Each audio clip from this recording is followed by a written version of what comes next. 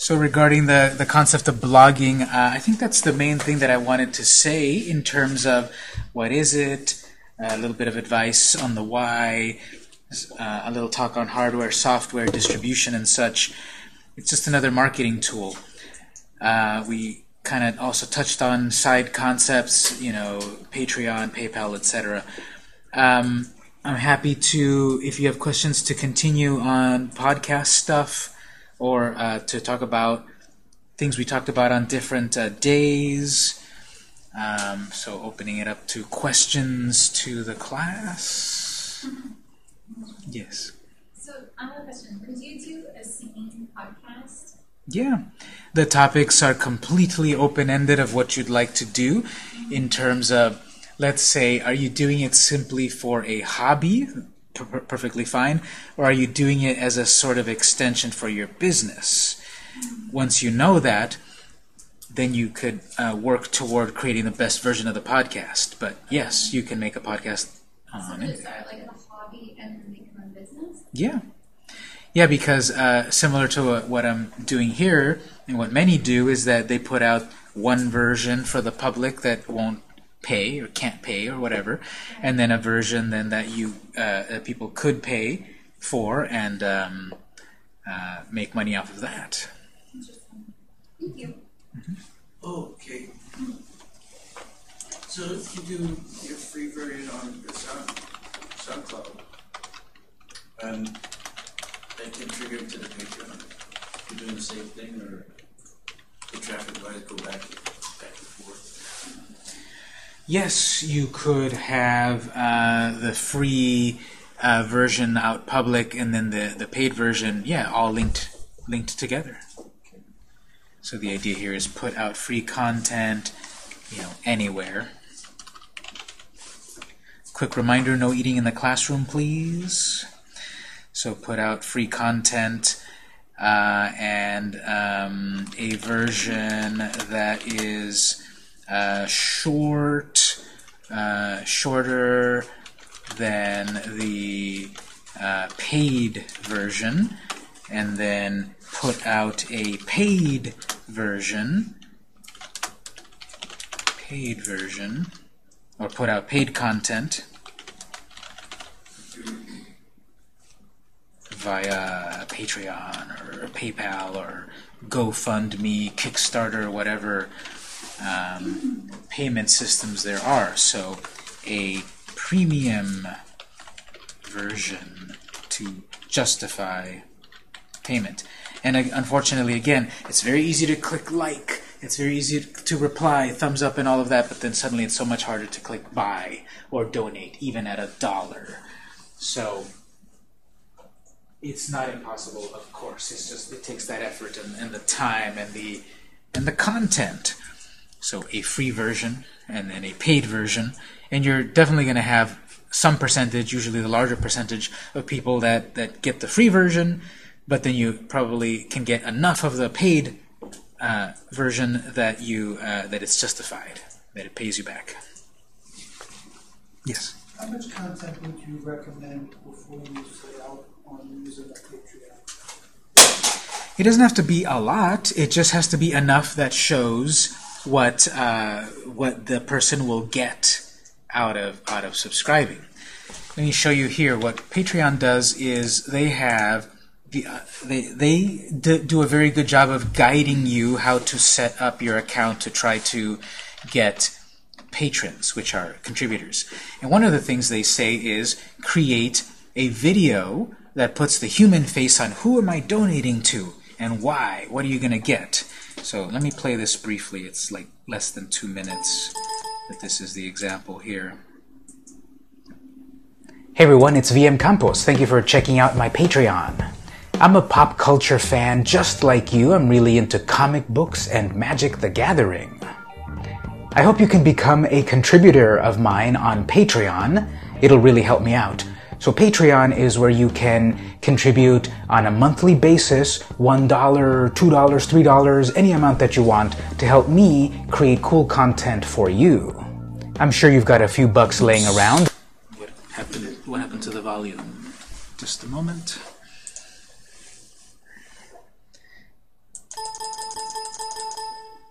and I think you're gonna like the stuff that I create, so why not pass around those few bucks over to me to help me out? I think Patreon is one of the best ways for people like you to help fund creators like me to help me bring the great stuff to you.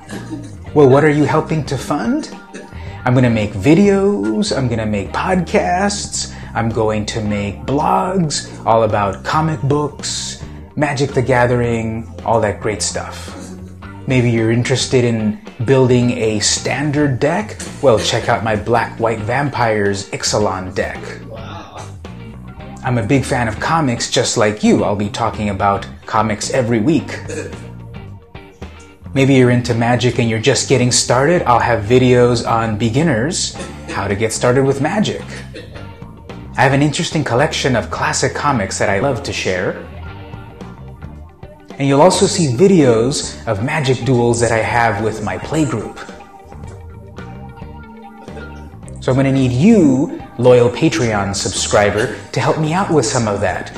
Production costs, equipment upgrades and such. Oh, and buying comics and Magic cards to bring to you in great videos, blogs, and podcasts. My goal is to reach about $256 per month from loyal patrons, and that'll really help me out in creating the content that I want to bring you. Once we can reach those higher levels of contributions, we're in for some real cool treats. I'll be able to create more videos, do more streaming, more deck tech, and all that great stuff.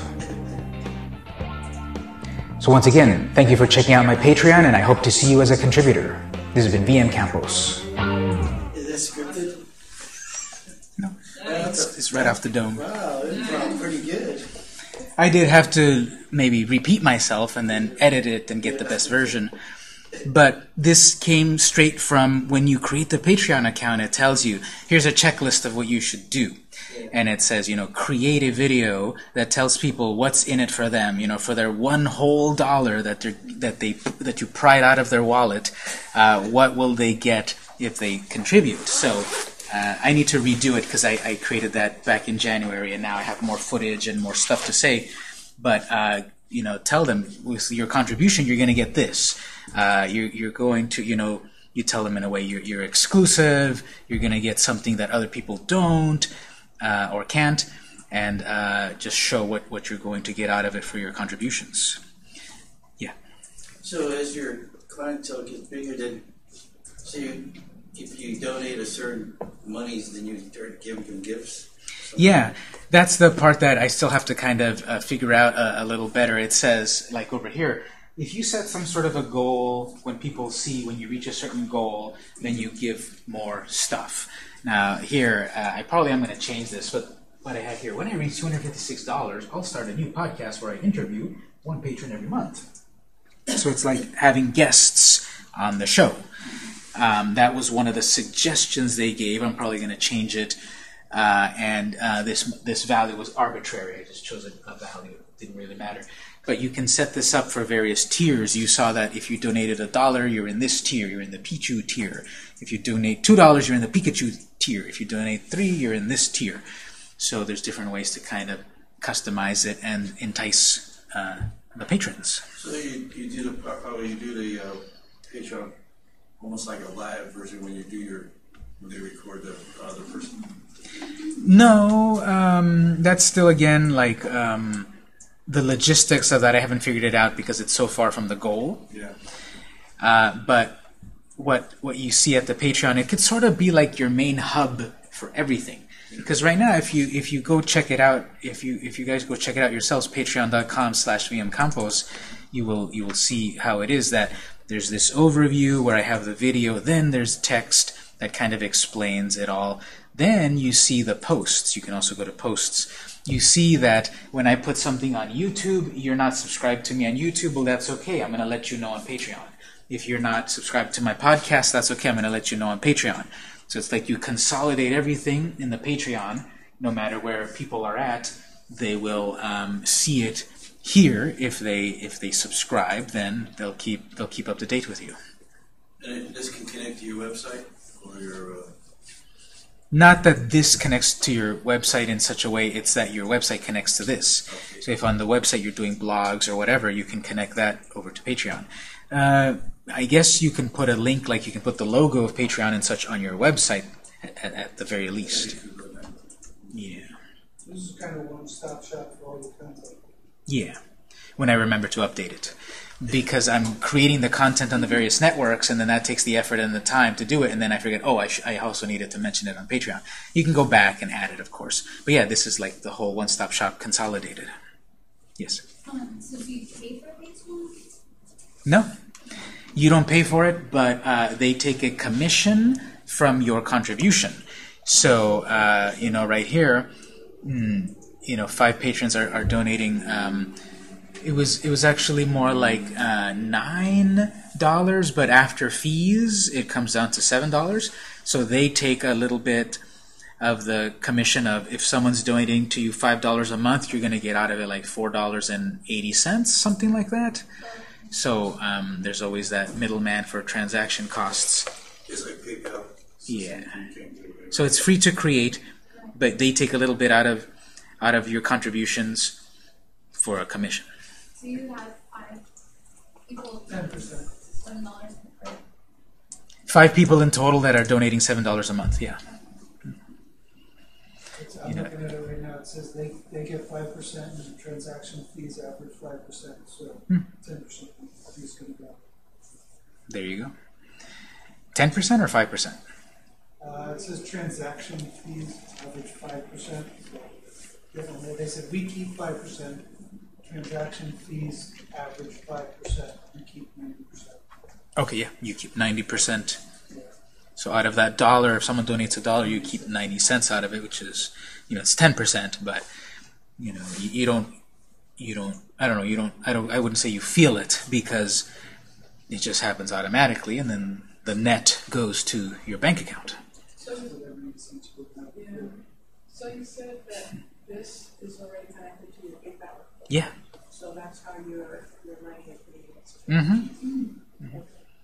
I believe you can set it up that after you reach a threshold, then it goes to PayPal. You know, it's kind of being held in escrow. I forgot how I set it up, but there's those 2 options that either every transaction automatically goes to your PayPal, but you know, every time there's a transaction fee. So if you wait for a threshold, you know, $100 or $50 or whatever, then at that time it gets transferred, and then it's a one-time fee. So then there's a transaction fee from here as well as a transaction fee from PayPal. Yeah. So you're getting billed twice for that transaction. Yes, but it's 2 different companies, so in a sense, They transfer me. I think with PayPal, though, when you actually make purchases through your PayPal account, you don't have... exactly. It's just when you withdraw cash. Yeah. Yeah. So if you transfer that money out of your PayPal back to your real bank, okay, there's a fee there. But if you then use the money in PayPal, I'm sorry. The transaction between Patreon and PayPal It's 5%. is 5%. And then the transaction between you and PayPal is another fee. If you pull the cash out. You just leave it in Or spend it from there. I got it. yeah, all of this definitely a lot of nuances, but it's all in there somewhere in their frequently asked questions and all of that. But yeah, it is a lot of detail. So Patreon takes a percentage. Your money can be. I think they've also got Stripe, which is a competitor to PayPal. I'm not sure what their fees are, but probably slightly less than PayPal because they're trying to compete. Your money can be sent over to PayPal or Stripe. Check fees to determine which you would like to use.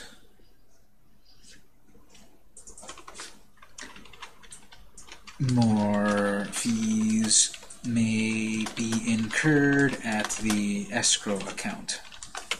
It's probably not the right term, but we can use PayPal or Stripe. That's the escrow account. Your money's being held there, so there may be fees there from then moving it over to your regular bank, credit union, whatever, and oftentimes no fee if you use the money that's in the account rather than transferring it out of the account. So very useful to explain where their money goes, what's in it for them. Because even at a dollar a month, you have to convince people. So the sort of the user guide of Patreon I thought was very good. It gave you a checklist and make sure you do this, make sure you do that, and then it says don't forget to also promote yourself on your Twitter or your Facebook or your Google+. So the more you get the word out, the better, and then you reach more people. All right. Any other questions?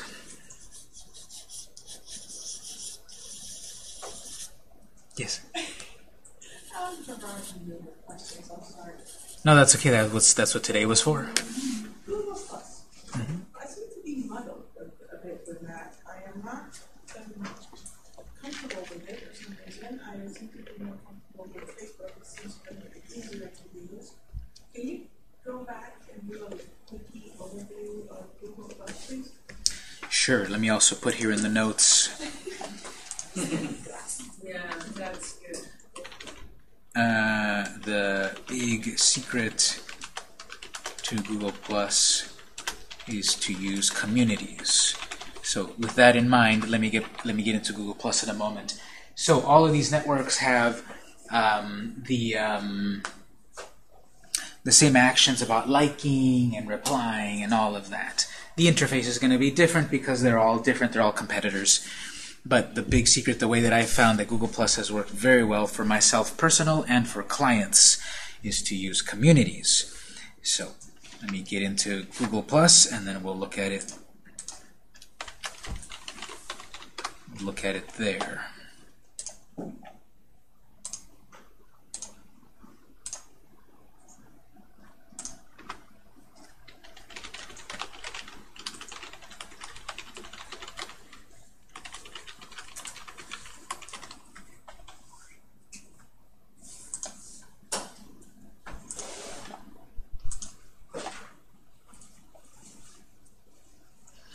Okay, so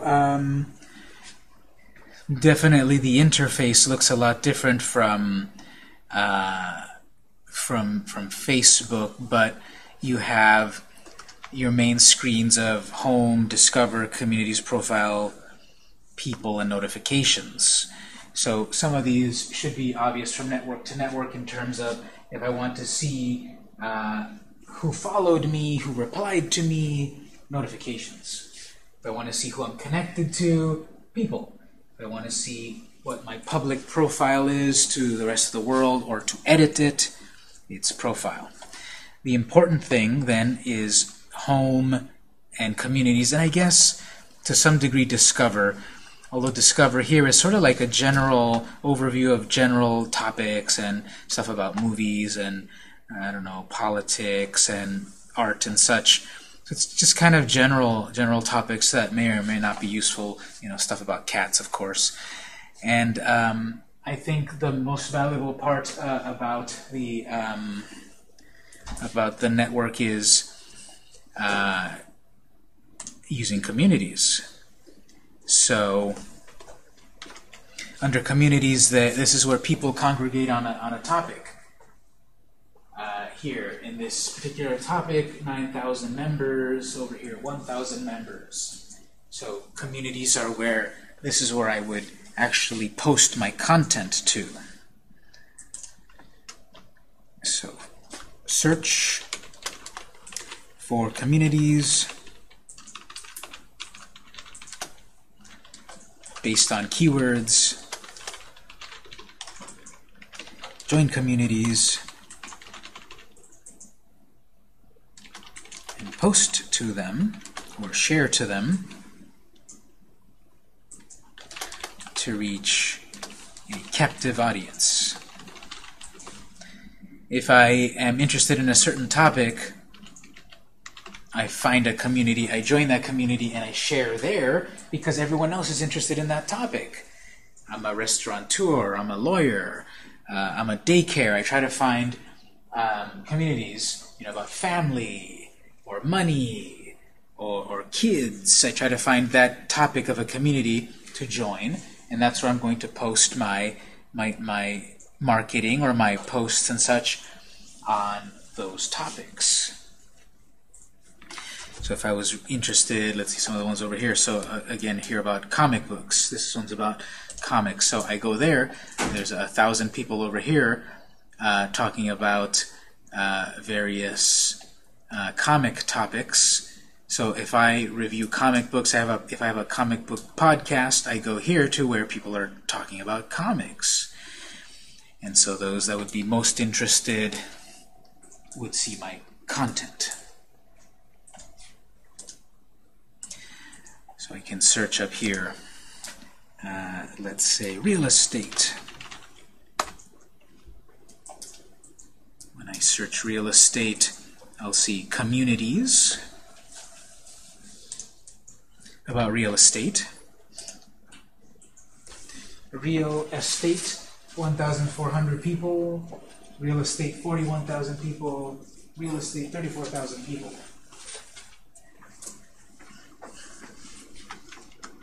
I would say tips here. Join communities that are larger and that allow self-promotion. These communities are set up and managed by moderators. Someone has decided what's okay and what's not okay to post. So always read the rules.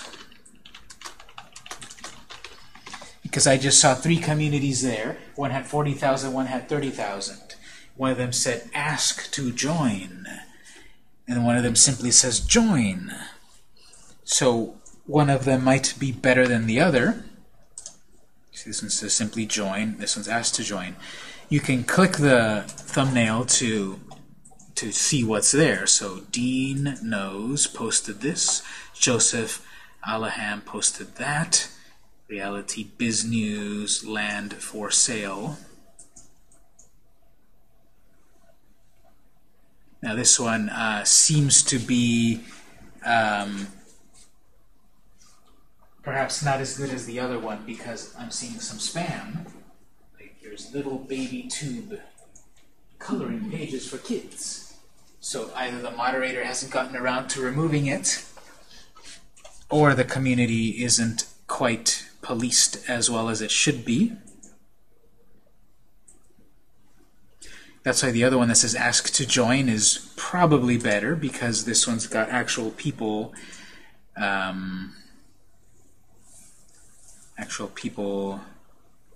moderating it. And you can see all the rules on the side over here. Please do not post your website saying how awesome it is and why we need to visit it. This is also not a place to promote real estate listings or local market reports. Share real estate articles that will make people want to engage with you. So check the rules, join communities, follow the rules, post to the communities, and I think that's the big thing with Google+. Every other screen and such is reminiscent of the other networks. The icons are a little different and such, but you have that's like the like right there. That +1 is a like, that's a share, and then you have a way to comment once you join the community.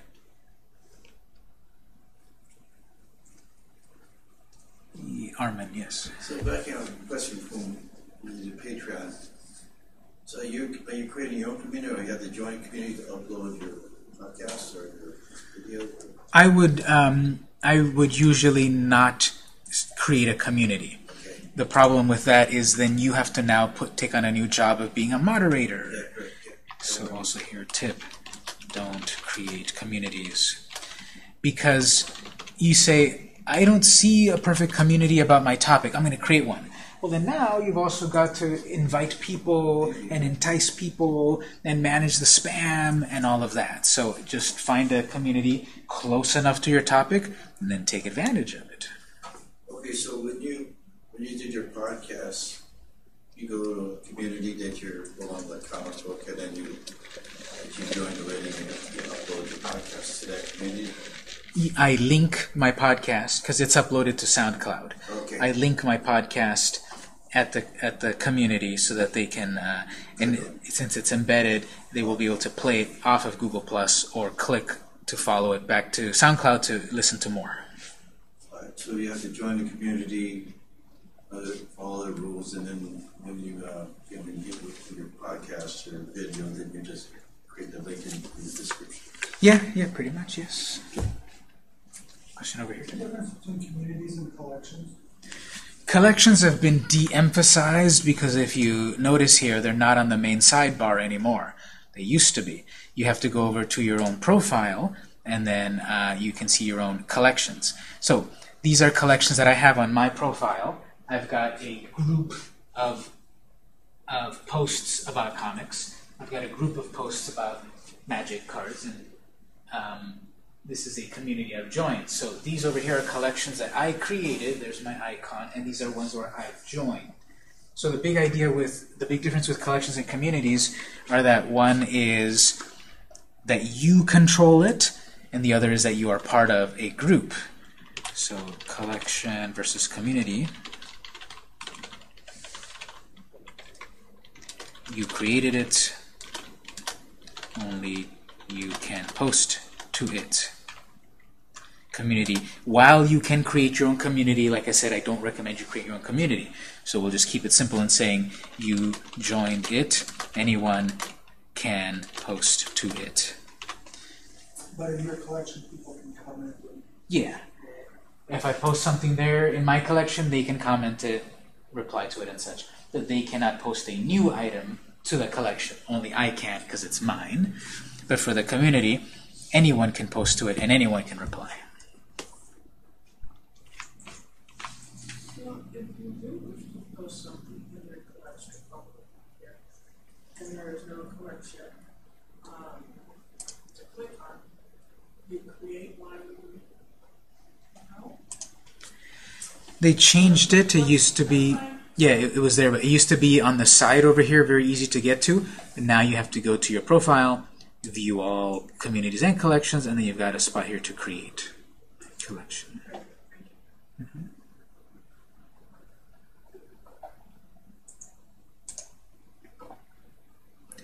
Okay, any other questions on? Yeah. You remember on the top of the URL where you can put your +Google.com, and then you can have your username there? Where do you change that? I forgot what that is. That's another thing that they've changed, but I believe you need to find it over here. So the default is that when you create a Google Plus account, you're going to have your own unique address that is, Google plus.google.com/gibberish. If you want to claim your name that's nice and readable like that, there's a couple of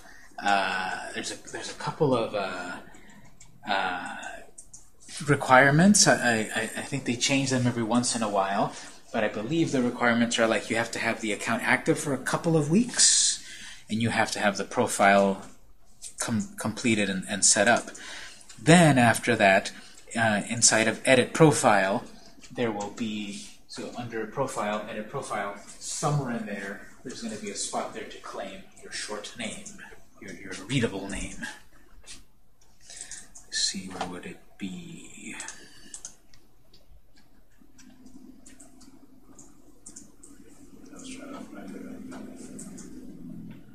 Yeah, I think it might be over here. So I'm under Profile, because since I've already said it, it's not the same. But under Profile, and then under About, and then there's a spot in my case over here, Sites, and it says Custom URLs. And then you can edit that section. You should be able to put these addresses.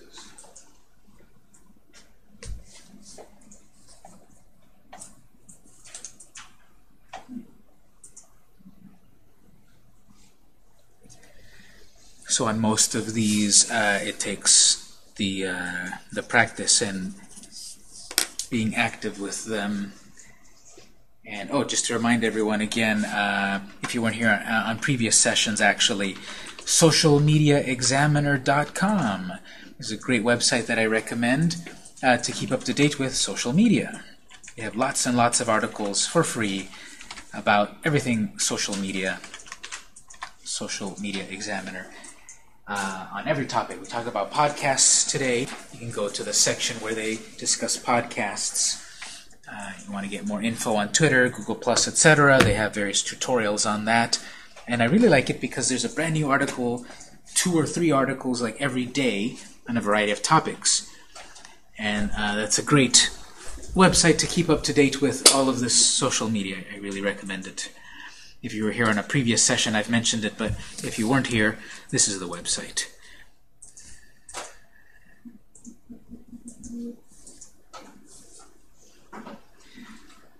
Are there any websites that other people like to visit regarding technology or social media that you'd like to share to the class?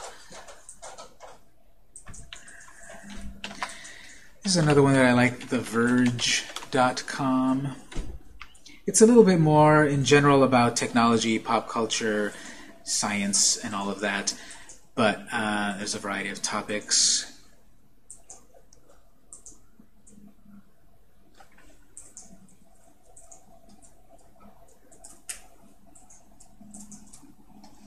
We get some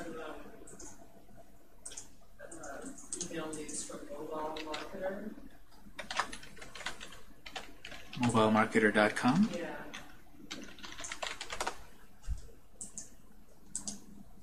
Just make some notes over here. Nice websites.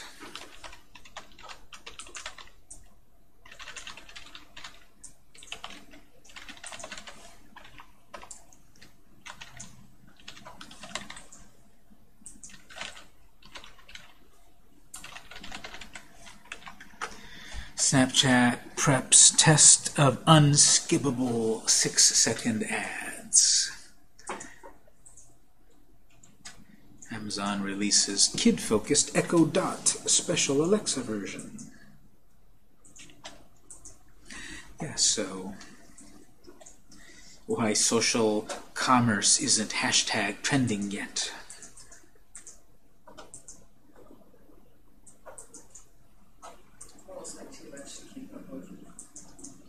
Well, at the least you see a headline, and then if it seems relevant to you, then you check out the rest. Yeah.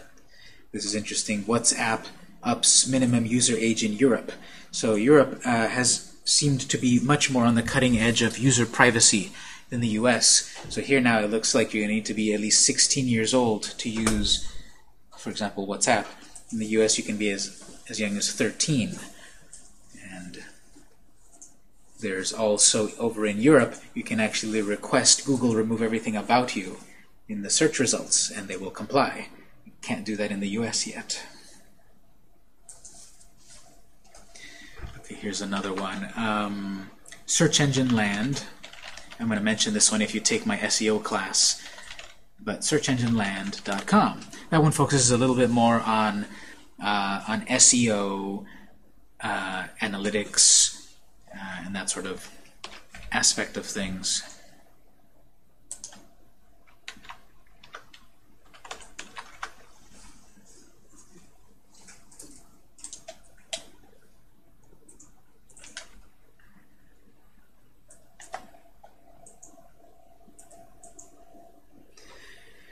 So apparently Google changed their algorithm this week. Google confirms rolling out a broad core search algorithm update earlier this week. I hadn't heard about it, so Google's changed something. So there's the article that'll tell you what has changed.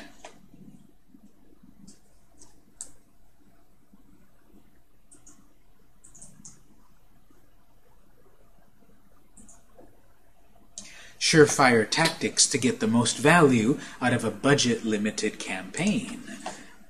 So if I don't have money to burn, like it says, since few people have money to burn, contributor Amy Bishop shares how to get the best return on your AdWords campaigns by understanding what is valuable and trimming wasted spend.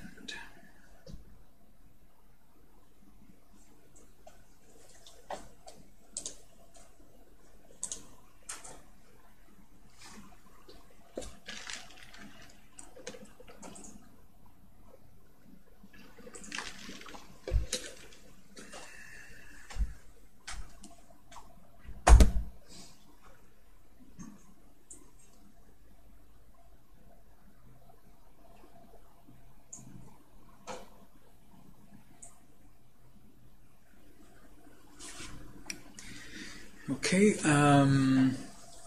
those are some websites that I like to keep up to date with technology. One more that I just remembered, Mashable.com. This one is another one, a little bit more regarding pop culture and such, but there's a section up at the top to focus on business.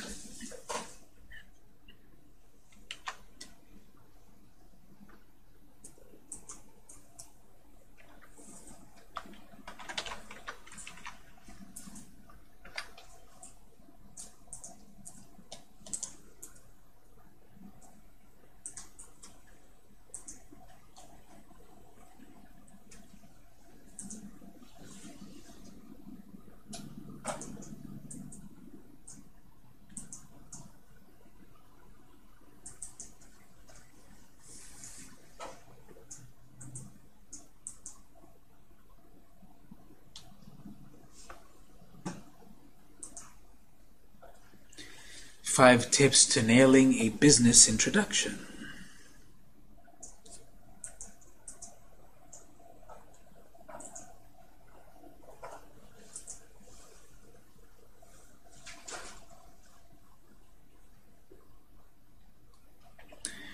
All right, so any other questions on topics? Can we still email you with questions concerning these things once we're out of the class? Yes, I'll try my best to answer promptly. It's just that I do teach a variety of classes, but yeah, you can have my email. It's saved in the network folder, but I'll put it here also. Pretty easy to remember. vcampos@sdccd.edu. And then these videos that I record for the lectures, they're going to be there always. I'm not going to take them down. YouTube has unlimited space, basically, so you can go back and replay any of the videos from this session, or part 1 or part 2. You can go get the videos over at youtube.com/instructorvictorc/playlists. Then you just find the playlist of the particular class you're interested in and play it back.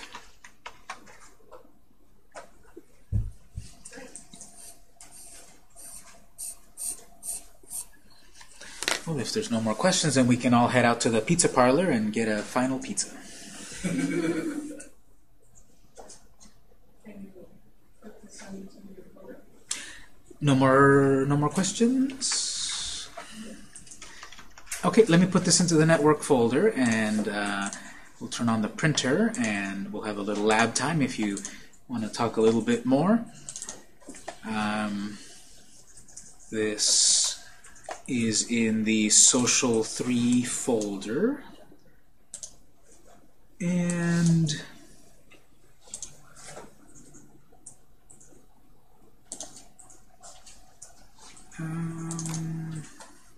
427. So now we've got the notes that I wrote today. All of the material from the previous sessions are also there, Social 1 and 2. You can grab those if you want.